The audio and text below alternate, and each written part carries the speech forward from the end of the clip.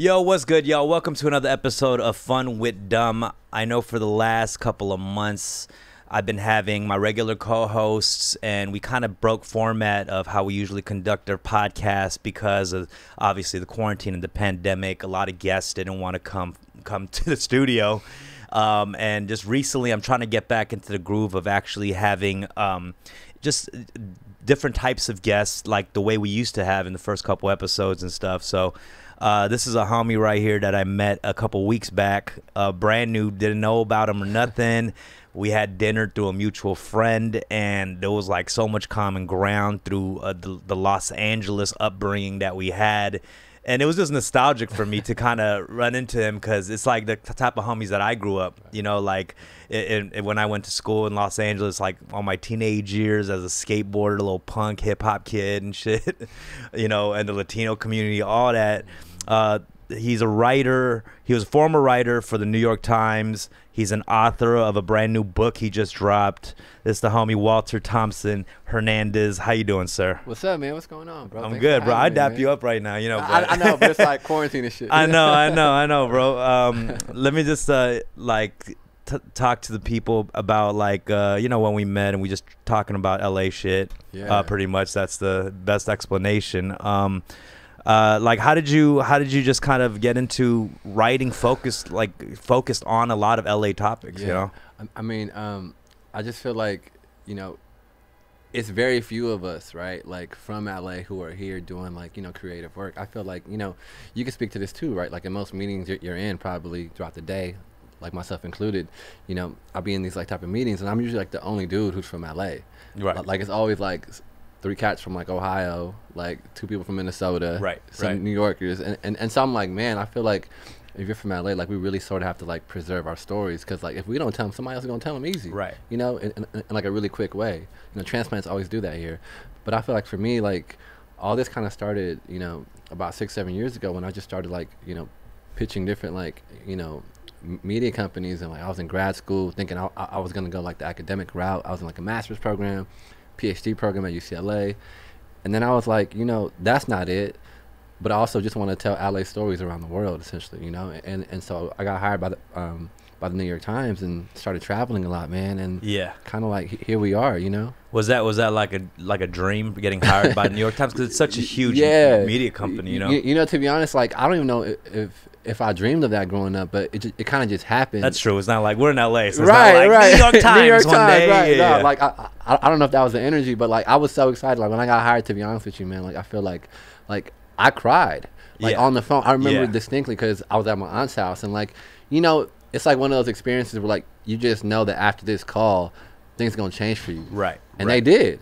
Right. Like, you know, so I remember I was at my aunt's house, and like 6 interviews later, when like they offered me the job, like I just started crying on the phone because I was like, you know, things gonna change for like me and my family, and they have. And I think a lot of that is their interest in how connected you were to the real LA, Yeah, right? I yeah. feel like, and when we talk about LA, I think we should kind of clarify what that means because to a lot of people it means different things. Right. People come here to the city in pursuit of the Hollywood dream. Right, right. And me and the homies talk about this all the time, just like LA versus Hollywood. Right, 100%. The Hollywood version of what LA is. Totally. And there's 2 different versions. Right, right. You know, and we see it in social media, always cats like talking shit about LA, how fake it is. Like All the time, They right. don't really know what's up with the real LA. Nah. You know what I'm saying? Well, how would you describe like your version of LA? Man, 100%. Like it's so true because it's like it's Hollywood and like the rest of LA, right? And I feel like if you're from LA, you hear all these like tropes and all these like stereotypes about the city, and you're like, that's not what I know, Right. Right? Like fake ass people or like, you know, like superficial folks. I'm like, you know, so for me, it's like I grew up in Southeast LA in Huntington Park, right by Watts, right? And then we moved to Venice, right? And Venice, like when I was there, it was all black and brown folks. So I feel like our version of LA are like really like POC heavy, you know, POC oriented, like immigrant folks, you know, working class folks. And I feel like a lot of people don't get those stories. And like to your point earlier about like, you know, folks want the real LA. And Yeah. I feel like folks like us like offer that perspective and that lens. And like, you know, for a lot of people, like our homies, it's not new information, right? Yeah. Like the stories we tell, it's like, oh yeah, you know, like the P-Line episode I just had or whatever, like these are LA stories, but to the world, it's like, wow, that's LA too? you know. So yeah, it's interesting, man. No, I feel you. I mean, I remember me growing up as a young Asian kid and first time going like south to Pico, you know what I'm saying, and going to like an open mic in Leimert Park, right? And it was an eye-opener for me because what I knew about the black community growing up at the time is like everything on the radio or television and gangster rap and all that. And I would meet these like young, like nerdy anime black kids from the hood. Right. And that really changed my perception. And then even in high school, going skateboarding with like young Mexican punk rock kids. Totally. And then knowing about all these little subcultures like the whole Morrissey fan base, Latinos, and so you start seeing these subcultures, and that's why I kind of wanted to jump into this next thing because you just wrote a book, and this is something that cats, I mean, in LA have seen or heard about, but like now people are really recognizing this, and it's called the Compton Cowboys. I'll put it right here just in case. You can see that, right, Tony? Right there. Okay, the Compton Cowboys. Talk about the Compton Cowboys a little bit. Yeah. So the Compton Cowboys, like where I grew up, right off of Alameda Street, right? And like in Compton, like my mom would always, like we'd always go like shopping at the Compton swap meet like every weekend. And so like I remember being like 6 or 7 years old and like driving down Alameda Street, and like I looked to my right and it's like these two black men on horses. And that shit was crazy because like, you know, like that's a story like that none of us ever grow up learning about, you know? So it's like black folks ride horses, right? And it's crazy because like my dad's black and my mom was Mexican, so I knew Mexican folks rode horses, right? Like that's so normalized, but like seeing black men on horses like really fucked me up. That's kind of crazy. We wouldn't even like that. We're just not used to that. If you saw a black dude on a horse, we're already like, I was like, wait, what? The fuck? Right? Like just tripping, and then like I never forgot that feeling. And as a New York Times writer, I remember like I had just gotten back from like Ghana or somewhere working on a story, and I was like, man, I'm homesick. I'm trying to be home for like a few weeks, you know. So like I better work on a story here.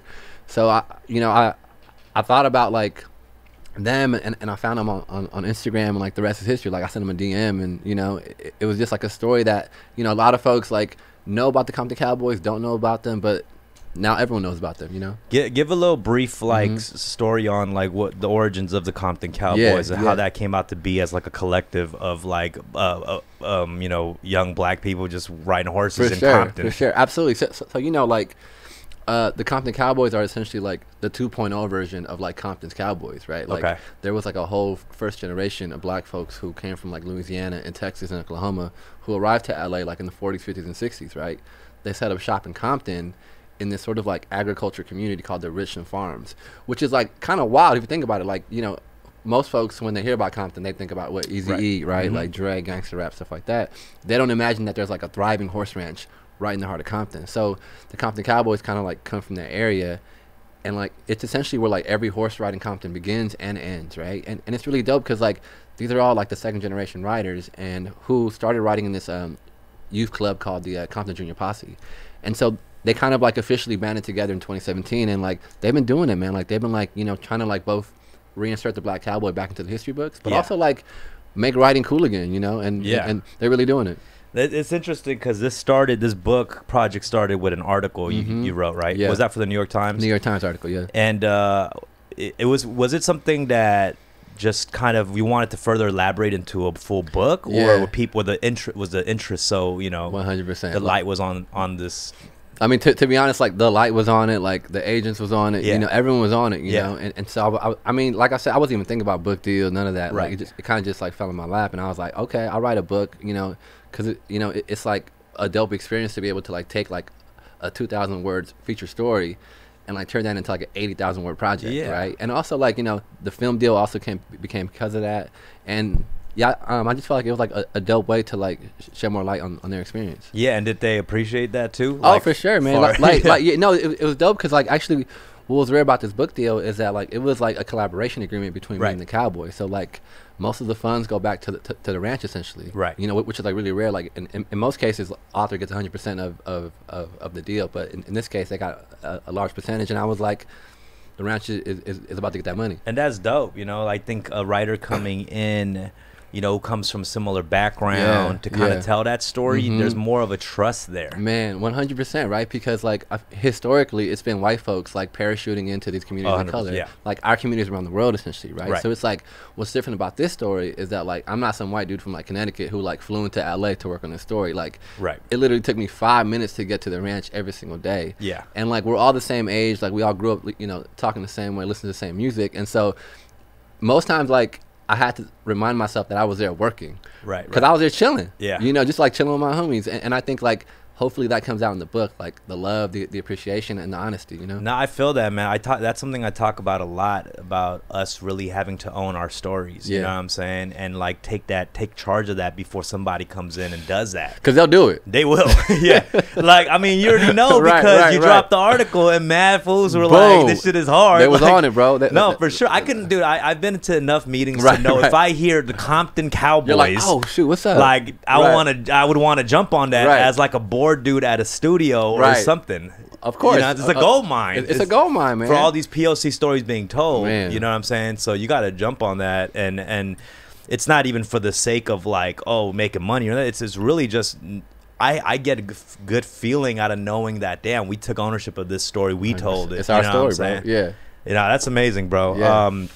As far as your upbringing, you actually majored in like what is it, Latino studies or Latin American studies at Stanford. I went to Stanford for my master's. I went to undergrad in Portland, and then after like my master's, I was at UCLA in a PhD program in Chicano studies, ethnic studies, and like I said, man, I was like heavy into like the academic, right? I thought that was for me, you know, like I had this idea of becoming a professor. It seemed romantic, you know what I'm saying? Like, but bro, like I just feel like a PhD program, like spending 6-7 years in that, like wasn't for me. You were ready to kind of, it was like a college ball player, just like ready to go pro, ready to go pro. No, like but exactly in the field, you know, man, just ready. But also, it's like we over here arguing about some like theoretical ass shit in class that I don't really care about.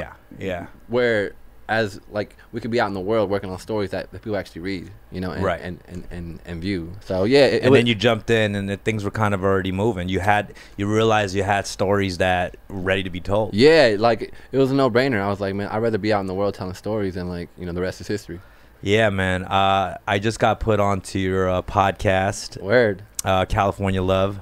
You know, you told me about this. It was just right about to drop when I met you that week. That week. And man, like you told me it was gonna be real LA, and I listened to it, and I was like, you was like, I don't know, right? Nah, that shit was LA as fuck. And I even recognized the graph artists you mentioned, bro. Right. Like Aloe and Sight. I would see them all the time. They're my boys, I would man. see them up all the time in LA. Yep. And it's so weird when you talk about like graffiti artists, you know, on your podcast, like a format you never would hear names like that on. You know what I'm saying? And then you're like, oh shit, like I would see those names up, and there's a feeling of like you knowing them almost. You know what I'm saying? You'd see them every day, but never really think about like who's behind it, kind of like. I don't know. Listen, and I feel like, you know, two things, right? Number one, that's how folks usually look at graffiti, right? Like folks see a message on a wall, because it is a message, right? Like every form of graffiti on the wall is like a communication. It's telling a story, right?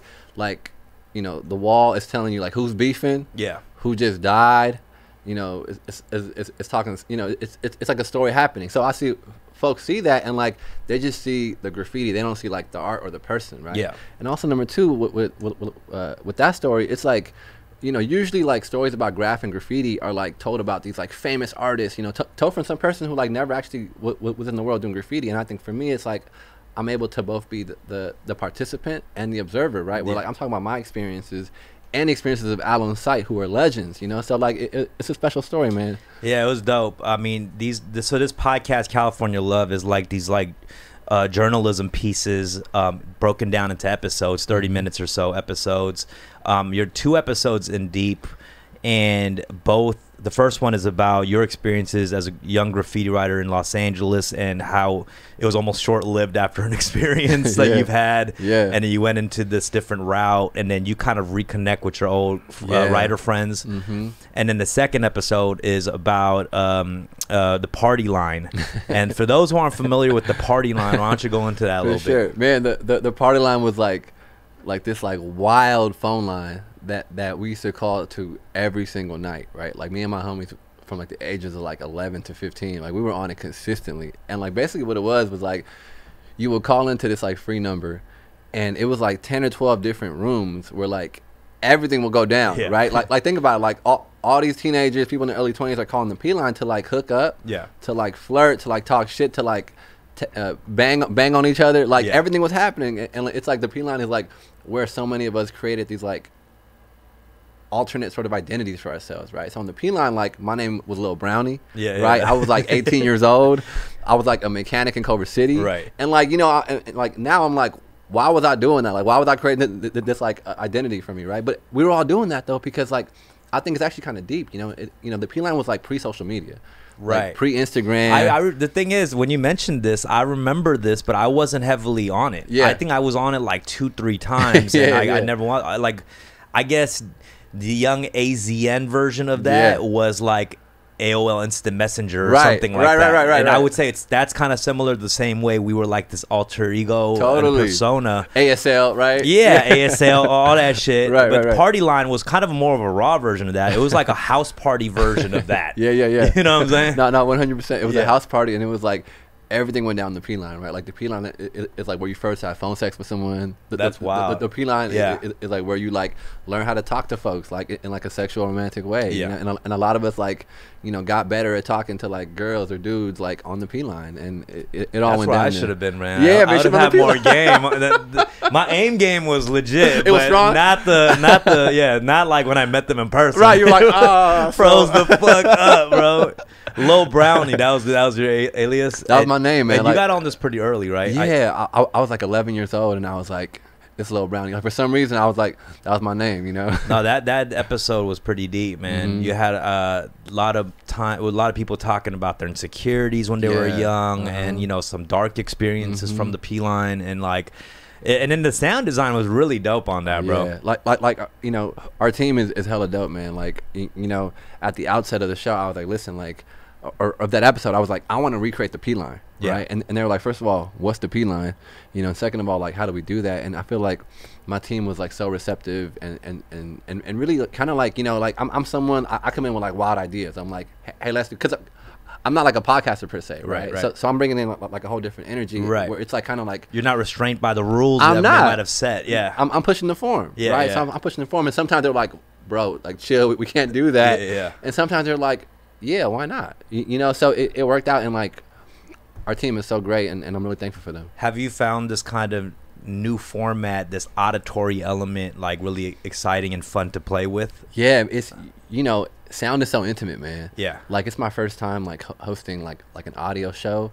Like I've hosted documentaries and stuff, but I've never only focused on audio, and it's just like you speaking to a mic, you know, and it's just so intimate, so beautiful. But also in terms of like letting people speak, you know, speak for themselves. Like, you know, I'm not pulling quotes from like an interview or something like that. It's like you're literally allowing people to like tell their own story. And like, to me, there's nothing more beautiful about that. Yeah, and then I just noticed these layers you hear and the spacing of it all. It just really makes it like more intimate and deep. I don't know. Yeah, it just sets a really nice tone. Yeah, no, it's like super experiential, you know. Yeah, and it's like when you hear the show, it's like environmental as well. There's like, it's super sound rich, and it's really dope, man. This California Love show, can we talk a little bit about what we can expect as far as the upcoming episodes that focus specifically on LA or California? Sure. Totally, man. So the next episode that drops on Thursday is about Kobe, right? And you know, Kobe to a lot of us like was a big figure in our lives, you know, really complicated figure, you know, for obvious reasons. But I think like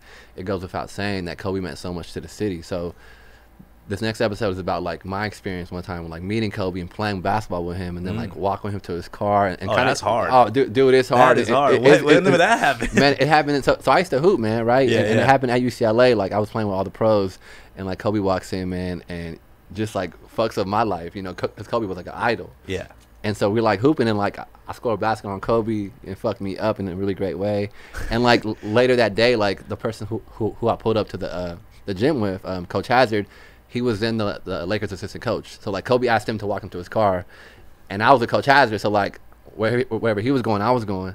So I go to his car, and I'm walking by Kobe, and like the whole, like, I don't want to spoil the episode, but it's just beautiful. But it also talks about like what Kobe meant to the city, you know, to LA, and it's really dope, man. So we got that.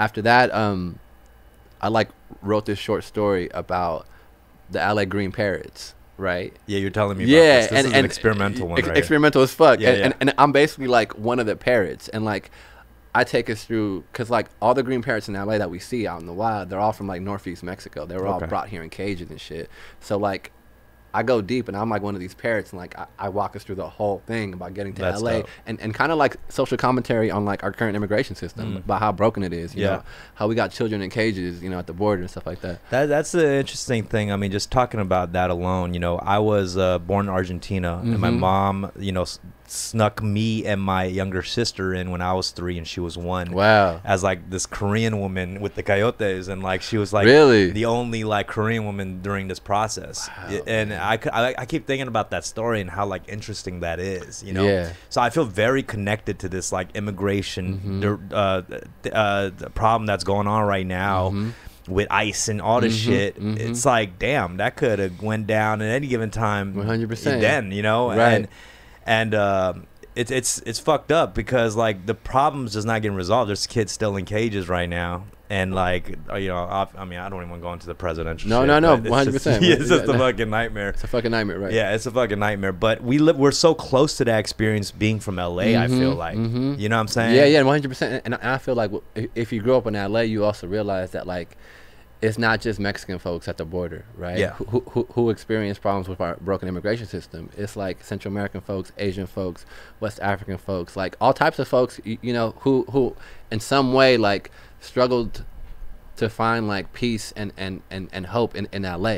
Yeah. And so this whole Parrot episode is kind of like a testament to that, about how like, you know, this whole idea about immigrant folks, you know, being framed as like invasive, you know, like like taking away resources, and like the Green Parrots also are called invasive sometimes, but they're actually making LA better, you know. So right. So yeah, man, I mean I feel like that idea about immigration is like so tied to LA, because like, you know, and I don't understand when cats who are from here treat you know, Latino Americans like outsiders almost. It's crazy, because you should have been grown up with that here already. Right. You know what I'm saying? Right. Like, and I see like footage of Huntington Beach or these areas like hella MAGA cats, you know, wilding and protesting. It's wild, and it's just weird. Like that shit could go on. Yeah, in a place like Southern California. Yeah, because it feels like this is like their land, really. Yeah, you know what I'm saying? Yeah, and also I feel like, you know, LA and California, right? Like folks like hail it as like super progressive or like, you know, radical, but it's some racist ass folks out here. You know? 100%. Like this is a racist city in so many different ways, and also a racist state sometimes. No, we don't realize that there was protests even in San Diego, like super right wing conservative cats. Man. I remember there was one time me and the homegirl went out to San Diego, and the homegirl was wearing this like one of them parody "Make America Great Again" hats, but it was about weed. Like it was like "Make weed," you know, which I fucking hate those goddamn even the parody joints, shit, yeah, because it's still confusing as fuck. Like, oh, okay. Yeah, like what are you really trying to say? Right. But she was wearing some of the like "Make Cannabis Great Again" or some shit. But like these two white dudes passing by, he doesn't know it's a parody. He's like, hell yeah. Oh, he was rocking with it. Yeah, he was like rocking. He didn't see the cannabis part or nothing. He was just like, he's just thinking it's a, you know, MAGA hat. Oh my God. That's hilarious, right? Wow. And it's just like, and we're just like, yeah, we were confused at the time, but that's what we realized went down right there. Right. And that was hilarious, man. That's so crazy, I mean, but yeah, man, listening to the podcast, I was super stoked to just hear such nostalgic moments, like even you know, me growing up in Los Angeles, of course, dabbled in tagging and writing and we all did yeah, I was so trash. Went through a variety of names, right? And you know, I went to Belmont High School. That's so right. The Belmont Yard's right there. Absolutely, man. That shit was so sick to see and shit. Yeah, we used to always like from the west side, we used to take this like blue bus called the 10, and the 10 bus will like pick you up on Bundy and Pico and go on the 10 freeway and drop you off, like, you know, right up the street from Belmont, and drop you off there, and like we like walk down to the Belmont Yards and just be there for hours, man. Yeah. Like, you know, we always got hit up by like Temple Street Gang or somebody, right. you know, like always messing with us, and we're always there. Yeah, man. That was me, like just walking by, getting banged on by like Rockwood or that's like right, Temples. Yeah, like all that the area. time, man, all the time. Yeah, I had a funny story getting banged, like coming home walking from the school bus to the crib, like right on the edge of K-Town, historic Filipino town, and these three like cholos, like they were fully like in work clothes, I think from like some kind of electronic store, because they were like in like full work clothes. They pulled up on me. It was like, I like your chain, homie. Take off your chain. Bro, I'm like, no, I'm good. It's like, and then let me try on your chain. And took my chain and just walked off. And they were literally on just like lunch break, bro. Lunch break. No, man. A similar story, man. I got banged on one time on the west side off of Venice Boulevard by these three cholo homies who worked at an animal hospital. So they were on their lunch break walking these like That's poodles wild. And banged them. I'm like, bro, what? Like, you walking them poodles like with the blue scrubs and everything. I'm like, damn. Let me just squeeze. It doesn't one stop. In. Right, let me squeeze one in real quick. Come up real quick. I'm like, bro, it's like 12 o'clock. Like, chill. Oh man, chill. Let me ask you this, because I mean, just talking about the Belmont Yards, especially how when they built like a parking lot or high rise around there, makes me think about the changes in LA and what you think about the changes in LA. Like, how do you feel like LA has changed since this LA that you're painting right now in your California Love podcast? Yeah, man, so much. To be honest, I feel like making this show was like, it was really beautiful, but it was a lot of pain, right? And a lot of sadness that had to be excavated. I feel like so many of my friends have gotten like pushed out of LA. The restaurants I used to go to, like the spots, like a lot of them closed down. And so I feel like for a lot of us, man, like we're like leaning heavily into nostalgia because like the future seems like unstable for us. I agree. Nostalgia is big right now. It's big right now because like in so many ways, like that's all we got. Right. And that keeps us afloat because like it's also really sad too because like it's so many more white folks here who like had no idea that this community existed here or that experience existed there. So man, it's LA's changed so much, but I think demographically, like folks of color have been continued to be pushed out of LA, and in terms of like LA like booming in terms of like creative industries now, like a lot of folks are moving to LA to like be creative and do creative shit. And I feel like people in our communities are the ones who are suffering because of that, Yeah, it sucks because this LA the history of LA that you talk about, it feels like it can get lost so easily. Yeah. Because it's like you don't see that much documentation on it, and it's like once newer shit comes in and takes over, it's like LA just becomes almost like a Silicon Valley of like culture almost. Totally. You know what I'm saying? Yeah. Of creative shit. There's creative shit, but there's no history behind it. We don't have a history of LA almost. Right. And then just talking about we were talking about Born and Raised and stuff. They try to salvage that as well. And it's really sad, man. I see it happening in Koreatown too. I've always tried to represent the best parts of Koreatown, the culture, the food, and all that, but also show that there's a history behind that. That's right. And the locals. And I love the idea of integrating newcomers and all that, but we can do it for sure. We can do it, but definitely there's a part that cats should like respect, of like the cats who've been here. Totally, man. Totally. And I feel like it's on us to like tell those stories and like maybe like talk about those boundaries, man, because like if we don't do it, who else? Yeah. Is that, I mean, when you were kind of working on this California Love podcast, was it pretty easy to just think of like what you wanted to talk about? I mean, how did that come about? Or was it things like, oh shit, like I kind of low key forgot about this? You know what I mean? Like no, it definitely took like some thinking, like some episodes, like the Scared Straight, like the first episode for me, I was like, I've always wanted to tell this story. I think it's a powerful story, and like that was only like half the story, right? Like the other half we couldn't really tell because it's really long. But like that story was easy. The P line, I haven't thought about the P line in a long time. That's what I'm saying. That one was crazy because when you brought that up, like all of a sudden I remembered it, but I hadn't thought about that even like once in like 10 years, bro. Right. Yeah. No. I feel like it was a conversation I had with like a friend of mine like a year ago, like talking about the P line. And I was like, that'd be a cool episode to do. But the rest, like like there's like an episode about Kobe, right, which is like timely because Kobe just passed. There's an episode about the Green Parrots, which like I've always like been fascinated by. There's an episode about my mom. There's like a episode about like the Compton Cowboys. So like it was like kind of either or. Yeah. I think about that, and You know, you kind of inspired me with some of these episodes because it makes me think about the nostalgic moments that were so interesting, even in the Asian community. Right. Like when there was this AZN culture, this was like rice rockets and right. you know, K Swisses and long tees, and a that, lot of it was actually very influenced by the Latino community. You know what I'm saying? It was like you look at these Asian kids and they look like cholos and shit. 100%. You know 100%. So you know, with the internet culture, with AIM and everything too, Right. like that was all part of it. But it's like we don't know how that even formed, you know? Right. So it's like, it makes me want to like talk about like how that came about. It's hella fascinating, man. Yeah. You know, it's so interesting. I feel like in terms of like, you know, there are like racial tensions in LA, right? Like off top, like we got to recognize that. Like, you know, I've seen it, I've experienced it.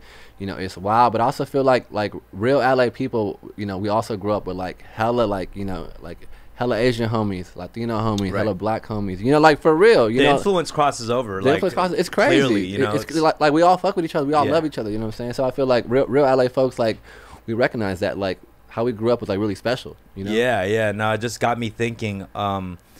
Because there was all this like graphic, there was like these online graphics that were spreading that was this AZN love type stuff, and it was almost similar to Teen Angel in the Latino community with like the prison art and lowriders and all that being drawn in and shit. Of course. And I was like, damn, there's a huge similarity there. It's huge, man. Yeah, man. What's next for you, bro? I mean, you got this podcast that's going to be episodic. Every Thursday it drops on Spotify and like pretty much all streaming Apple, platforms. Spotify, Google Play, wherever. It's called California Love. But what's how many episodes of that? It's 8 episodes, so we got about like 6 left or so. 6, about 5 or 6. And did you already like record all of them and stuff? Yeah. So recorded all of them. You know, we got really lucky because like we stopped field recording right before the pandemic hit. You know, so we got really lucky, man. But I've been like in the studio doing like final tracking and vocals. What's next, man? Like, you know, I'm actually like transitioning out of journalism and like into TV and film stuff. You know, like I'm writing now. I'm directing like a short right now, and I feel like that's the next evolution. You know, off the checklist of all the mediums. Yeah, no, but for real, man. Like journalism pieces. No, I feel like for a lot of us creative folks, like it's not about the medium. You know, it's about it's about the story. Yeah. Right. Like certain stories require more sound heavy. Like some are more visual. Sometimes we got to write a book, right? But whatever it is, like. If you understand story and narrative, you know, that's all that really matters, and a lot of us do. No, real talk. We talked about this the other day where I want to venture off into podcast because I've been doing a lot of TV writing and stuff like that, and I was even want to explore writing a book too, but it's intimidating for any cat out there for sure. Coming from no background, college or nothing, it could be intimidating to be like, I'm gonna write a book, right? But you made it seem like very comforting, like I can do it. You know? Yeah, I mean, you know, it's possible, man. I feel like the structure of writing, right, kind of fucks with us, right? Because a lot of us were like, you know, grew up like reading the classics or whatever, and like that's not how we speak. That's not like really how we see the world. But I feel like today there's like more of a market and more appreciation for like honest and real and raw voices, right? And I feel like, you know, this book, like I'm not writing like some old white dude. Like I'm writing how I speak in most situations. I mean, even the podcast. To be honest, that was actually comforting because. You know, I actually listened to it because I was curious, but also almost as a point of reference for me to explore this podcast, like scripted podcast thing. Absolutely, man. And when I heard it, I was like, yo, like he's talking just kind of just telling a straightforward. Like we're hanging out, telling a straightforward story, very easy to understand where the story's going, and having a lot of it even just being narrated by the friends and family you have on it or whatever. Yeah. And it was the best. It was so comforting to know, like, damn, like I think I can tell my stories in this way too. Absolutely could, 100%. And I feel like, you know, a lot of us, like, we're already great storytellers because, like, we come from like families and traditions of storytellers, right? Because, you know, I learned how to tell stories by listening to my aunts and my uncles tell these like, you know, crazy ass like dramatic stories about life and about ghost stories or whatever, right? And I think like, you know, we want to hear ourselves, right? Like, I made this show for like my friends and my family essentially, right? Like, and I feel like the difference today is folks of color historically, right? You know, we've had to like have white folks as a reference, as the audience. True. You know, True. And folks have been like, well, if white people won't understand, then it won't be successful. Right. You know, like it's not gonna hit. But I feel like now there's been a change where it's like we're actually making stuff for our family and friends.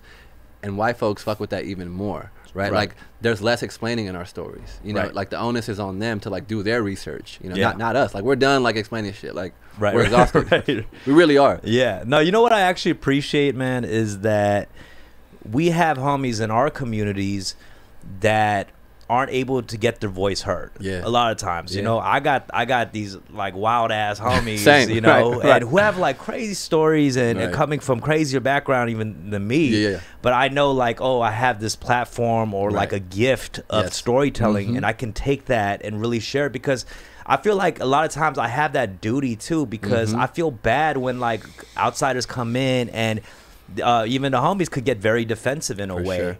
Where they can push them away, and they all of a sudden get you know, outshined and like ignored. Their voices get ignored.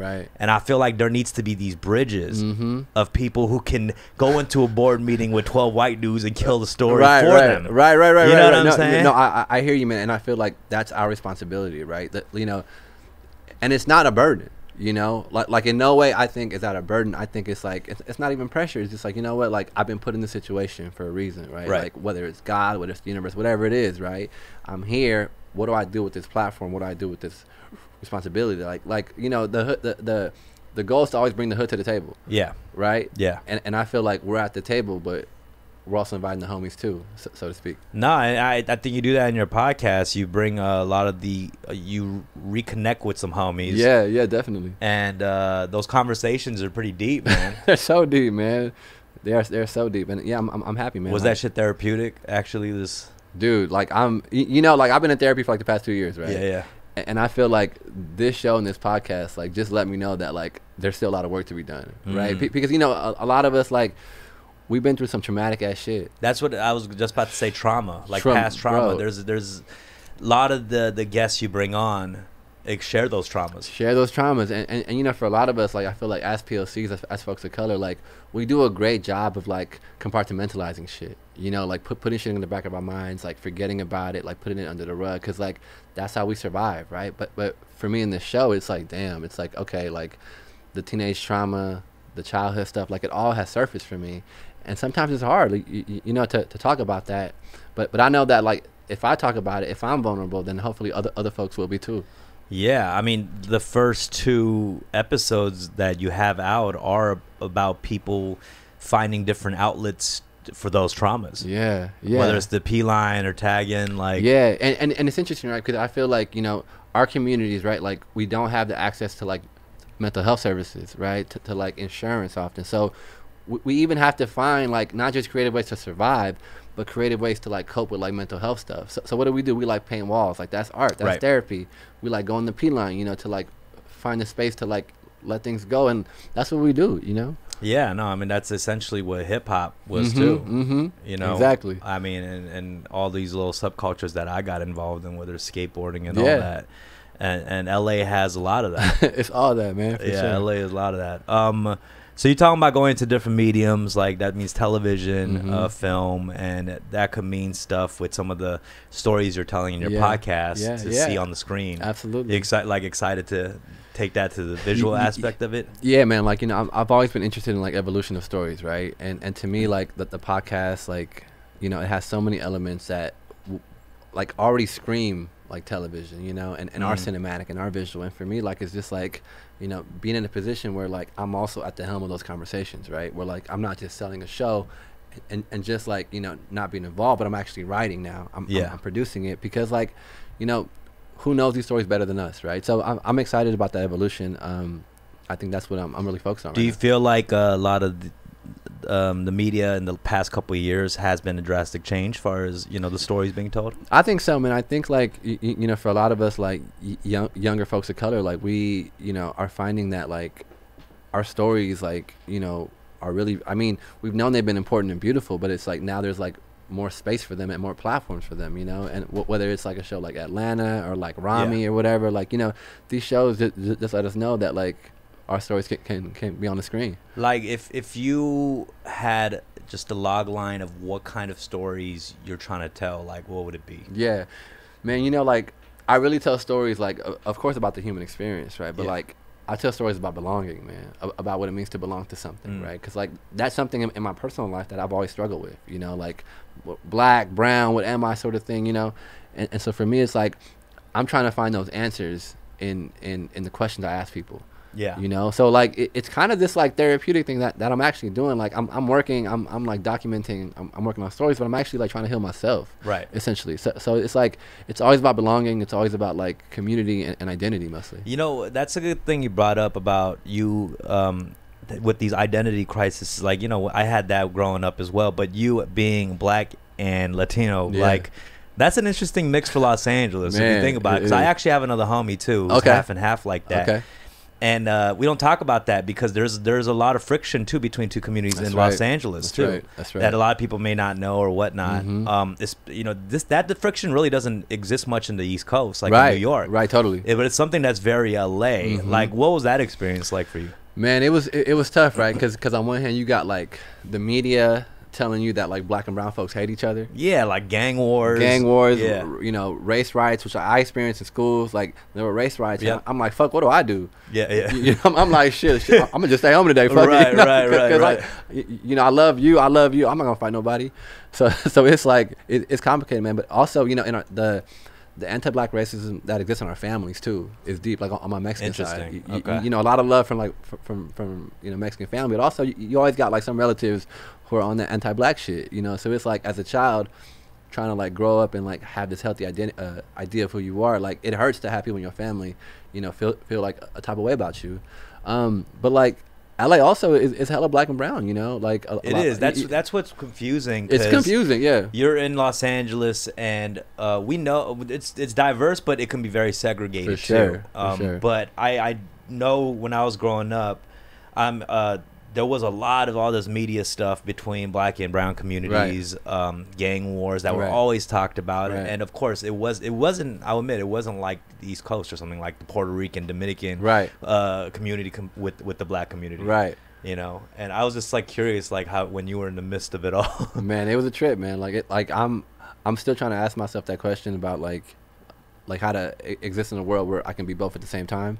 But you know, it's a question I think I struggled for a long time. Yeah, I mean, you have it in your name right there, Walter Thompson-Hernandez. It's deep, man. Like the longest name, I got like all the letters in the alphabet, man, right there. No, I think it's dope though, because if you really see the half black and brown right there, Walter Thompson-Hernandez. Off top, man, for sure, 100%. Yo, I'm stoked for the projects that's coming out, bro. And I really wanted to follow up with you just because after we chatted, just after that dinner, I really connected, man. 100%, man. Like, it was mutual. I want to do something with this dude right here. Yeah, no, you know, I feel like we have been homies for a long time, man. Yeah, for real. That's what it felt like. Yeah. Where can cats can find this book on Amazon everywhere? You're doing a book tour right now. Virtual book tour. Oh, virtual book tour. It's a whole different vibes right now with press junkets for artists or creatives putting stuff out right now. It's definitely different. How's that been? It's a trip. I don't love it. Like I'm staring at screens all day long. Like all the Zoom backgrounds, but it is what it is, bro. Like, it could be worse, Like, we're still very privileged to be able to like have things out in the world that we gotta 100%, like talk about. So I feel lucky, man. How does that how does dropping a book feel? And I know how it feels like to drop an album. Right. It's like a book. I feel like it would hit different. It hits different because it's an actual like tangible physical thing. Right. Like I can walk around with this book and be like, "Yo, I wrote this shit," right? But I mean, it feels good, man. I feel like I still can't believe it. Like you holding that book is wild to me. Like I wrote that book, But it feels cool. Like you get to a certain age. Like this has happened to me in the last couple of years, where you got homies who do amazing things, but now you got homies who drop books. You know what I'm saying? Yeah. Like I got like 5-6 homies who got books out right now. I got books in the world. Yeah, that feels dope to have a core group of homies who've done that. And like for like a lot of folks in my family, like now it makes sense, right? Because a lot of our relatives don't know what we do. Yeah. Right. They're like, "What do you do? You like tell stories? What do you do?" But like they could hold a book and be like, "Oh, you wrote this book. Okay, I get it now." Yeah. Right. So it makes sense for them. That's how you're gonna pull up with the Spanish translator, right? Exactly. It's game over right there, game over bro. Right there. Game. You could cop the book, Amazon and Barnes and Nobles, all that stuff on websites everywhere. Also the podcast, which I highly recommend, especially if you're an LA cat. But it's fun for everybody. If you don't know about those worlds, it'll really paint that picture for you. It's called California Love. Walter Thompson-Hernandez. You could type either one, right, to find it. For sure. Yeah, you can find it. Yo, thanks for pulling on, man. Appreciate you, man. I appreciate you, bro. Super dope. All right, tune in next week for another episode of Fun with Dumb. Peace. Yee.